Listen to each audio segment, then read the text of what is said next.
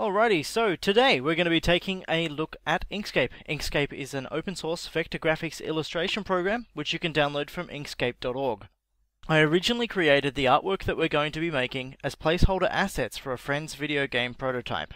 After some brief discussion, we settled on the stylized, monochromatic look and feel you can see here. Moving on, our first step is going to be to open Inkscape. I've created a template Inkscape file that you can download from the video's description or from the TasLUG website. This file contains examples of all of the elements that we're going to be creating for use as visual reference as we go. The elements that we're going to be creating are galaxies, suns, stars, comets, planets, asteroids, and a shuttle. To start with, we're going to work on the galaxy. Select the pen tool and draw 3 nodes. This will become the arm of our galaxy. Select this using the selection tool and click once on the object to enable the rotation handles. Drag the rotation point down to the bottom right hand corner. Go to the edit menu and select clone, create clone. This creates a duplicate of the element that we had selected. Go to the edit menu and select copy. Then select paste in place. This places a copy of the clone in the exact position that the original clone was in. When we're done, use the node tool to select the original triangle that we created. By moving the nodes, you can see that the clones that are linked to it automatically update when the original is changed.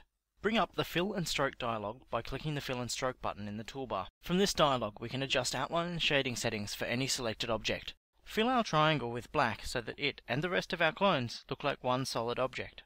Still using the Node tool, hold down Shift and drag away from the outermost node to create a curve.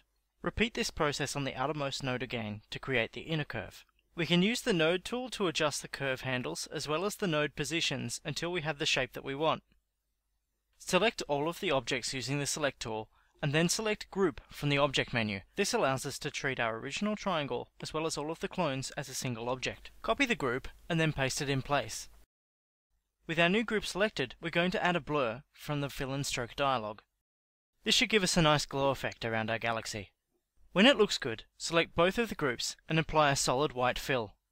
At this point, we can see that we've left a black outline around our galaxy. Remove the black outline from the Stroke tab, and we can call our galaxy done. Variations can be made easily by reducing the number of clones contained within the galaxy. Extra distinctiveness can be added by changing the length and the curvature of the galaxy's arms. The next element that we're going to be looking at is the sun. To start our sun, we're first going to create a circle using the Ellipse tool. By dragging with Ctrl and Shift held down, we can create a perfect circle. To speed things up, we're going to copy the group containing the unblurred galaxy. If you've been following my steps, you'll find that the blurred group is on top. You can move it to the bottom by selecting it and pressing page down. Once pasted, move the circle to be more or less centered above the galaxy. Using the Node tool, select each of the nodes and move them closer together to form a short isosceles triangle. Remove the curve information from each node by holding down Ctrl and clicking on the node's handles. As we did with the galaxy arms, hold down Shift and drag away from the nodes to give definition to the sun's flares. If you have multiple nodes selected with the Node tool, you can use the same rotation and scaling handles that are available with the Select tool. With the Select tool, select the flares first and then the circle. Bring up the Align and Distribute dialog by clicking the Align and Distribute button in the toolbar. Change the Relative to option to last selected and then click the Align horizontally and Align vertically buttons. With the flares now centered perfectly, we can deselect the circle and make any scaling adjustments necessary. We can also make any additional node adjustments that might be needed. When it looks good, copy the flares and paste them in place. Then click on the Flip Horizontally button in the toolbar. Rotate and scale to make smaller secondary flares. Make any final node adjustments and then group the circle together with both sets of flares. As we did with the galaxy, copy the sun and paste it in place. Add a blur to the copy and our sun is done. Next, we'll move on to making a star. Select the Star tool and draw a star. Make sure that rounded is set to 0 and change the corners to 4. Still using the Star tool, drag the inner corner inwards while holding Ctrl. Rotate the star to be oriented cardinally. Then copy and paste in place. Rotate the copy by 45 degrees and then scale down. If your star ended up being off-center like mine, you can use the Align Horizontally and Align Vertically buttons from the Align and Distribute dialog to correct it. Our star is good to go. I haven't bothered here, but you can add a glow to the star using the same method used for the galaxy and the sun. Next up is the comet. Draw a circle using the Circle tool, and then select Object to Path from the Path menu. With the circle now a path, use the Node tool to select the bottommost node and drag it down. Drag the top node slightly upwards to create a less rounded head. Copy the comet and paste in place. Add a blur, and then use the Node tool to drag the bottommost node down further. The last thing we'll do to make our comet complete is to remove the curve information from the bottommost node. This gives the comet a nice tapered effect. Next up, we're going to draw a ringed planet. Start by drawing a circle with the ellipse tool, remembering to hold down Ctrl and Shift to create a perfect circle. Draw a second ellipse, but make this one short and wide. Place this ellipse over the top of the original circle. Make any adjustments you need so that the top and bottom of the circle are visible. Copy the ellipse and paste it in place. Scale the copy down so that a ring-like portion of the original ellipse is visible behind it. You can change the color of the copy to make this easier. Select both ellipses and then choose Difference from the Path menu. This will merge the two ellipses in a way that only leaves the parts not overlapping visible. Copy our newly created ring shape and paste it in place. Scale the copy down to create an inner ring.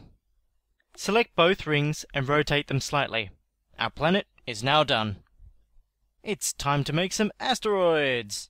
Start by using the pen tool to draw an enclosed shape with 4 corners. Select each of the nodes with the Node tool and make them symmetrical using the symmetrical button from the toolbar or by pressing Shift Y. Adjust the nodes to make a nice organic asteroid shape, then remove the outline and add a white fill from the Fill and Stroke dialog. Next, draw 3 circles of varying sizes. These will become templates for craters on the asteroid. Set their fill to black and their opacity to 25%. This will add a darkening effect, signifying deeper craters where circles overlap. Copy the small circle and paste copies in a scattered fashion across the asteroid. Using the Ctrl-V shortcut will cause the copy to appear where the mouse cursor is. Repeat this process for each of the circle sizes, allowing some of the circles to overlap the edge of the asteroid. We can cut craters into the profile of the asteroid by selecting the asteroid and a circle that overlaps its edge and using the Difference option from the Path menu. Select all of the circles and add them to a group. Then clone the asteroid from the Edit Clone menu and set it to be the clipping mask of the group containing the circles by selecting Set from the Object Clip menu with both the clone and the group of circles selected. By double-clicking on the group, we can edit and adjust the circles as though they weren't grouped. You can identify which group or layer you're inside of by looking at the drop-down box at the bottom of the screen. Because our clipping mask is a clone, any changes made to the shape of the asteroid will automatically update the visible area of the group containing the circles. You can leave a group using this drop-down box as well, or by clicking on an object that's not contained within the current group. A nice effect can be gained by adding additional circles that overlap the crater cuts that we've just made. Once we've placed any additional circles we need, we can call our asteroid done. Next, we'll make some impact clouds. Start by creating a large circle and a small circle. Color these circles white and make sure they're at 100% opacity. Paste copies of each circle size to form a cloud shape. Make sure to place some smaller circles towards the middle of the cloud. Copy one of the circles and paste it in place. Set the copy's fill color to be light gray and then move it slightly away from the center of the cloud. Using the lower button on the toolbar or the page down shortcut key, reorder the darker circle so that it sits just below the white circle it was copied from. Repeat this process until every circle has a shadow. If you'd like to change the ordering of a shadow, be sure to select its corresponding white circle so that they can both be reordered together. Once this is done, our impact cloud will be complete and we'll be ready to move on to drawing the space shuttle. Before we start drawing the shuttle, we're going to create a guide by dragging from the ruler onto the main canvas area. Our first step will be to draw the left half of the shuttle's outline, aligned to the guide that we've just created. To allow nodes to snap to the guide, you'll need to have the Snap Nodes button from the toolbar selected. Add the half outline to a group of its own, and then clone that group. Flip the clone horizontally, and then align it with the guide so that it mirrors the left half of our shuttle. Double-click on the group so that we can work within it, and then remove the outline and set the fill color for the left half of the shuttle to white. Adjust the nodes to better match a shuttle shape using the Node tool. As you work, notice that the right half automatically updates. This helps us maintain symmetry with minimal effort. Using the pen tool, draw the left half of the black detailing for the nose and wings. If you don't see this automatically mirrored on the right side, cut the shape you've just drawn, double-click on the group, and paste it in place. Remove the detail's outline and set its fill color to black. Copy the white shuttle shape and use it as a clipping mask for the black detail. Adjust the nodes so that the detail is rounded at the nose and an even length along the wings.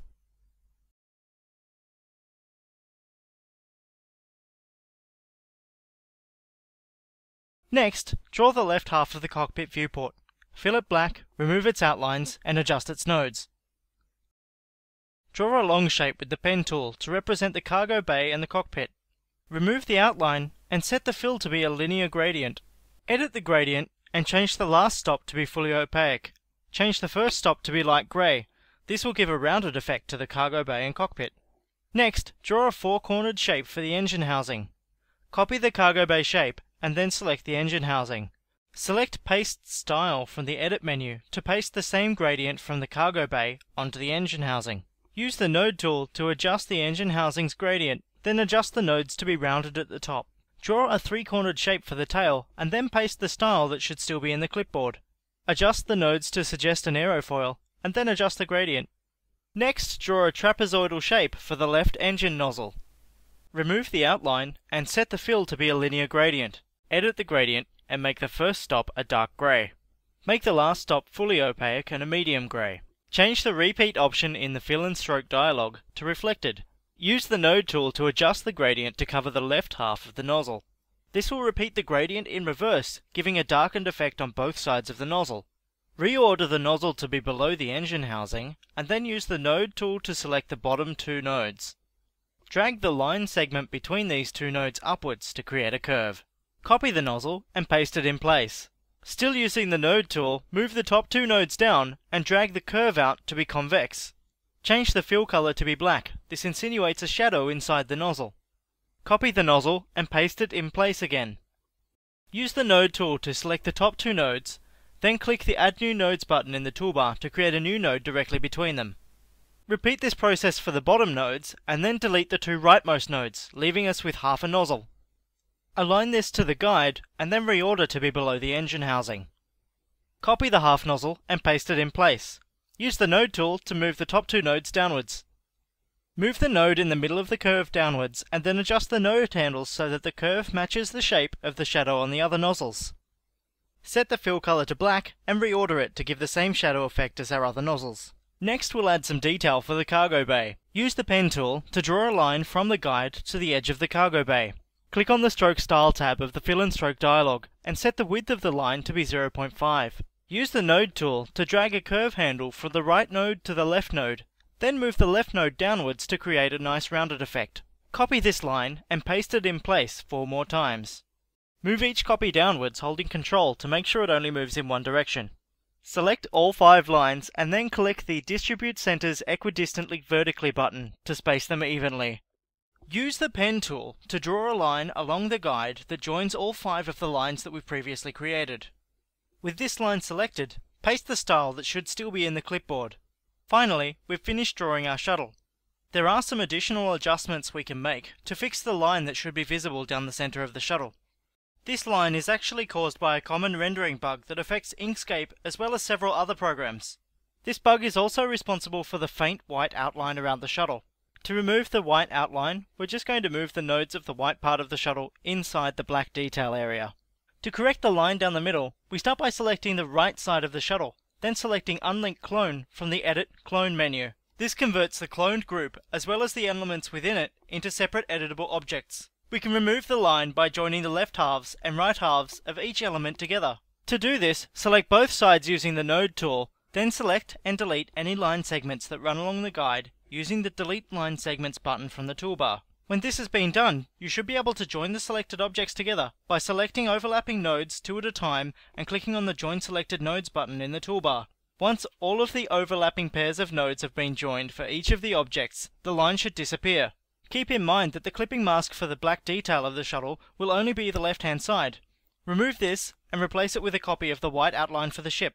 As they are joined, the ordering for some elements will change. Readjust these as necessary. When finished, group it all together and we can call our shuttle done. And that is how you make space. If you're interested in finding out more about Inkscape, you can find tutorials and reference guides on the Inkscape website under the documentation page. I hope you've enjoyed this brief Inkscape tutorial, and thanks for watching.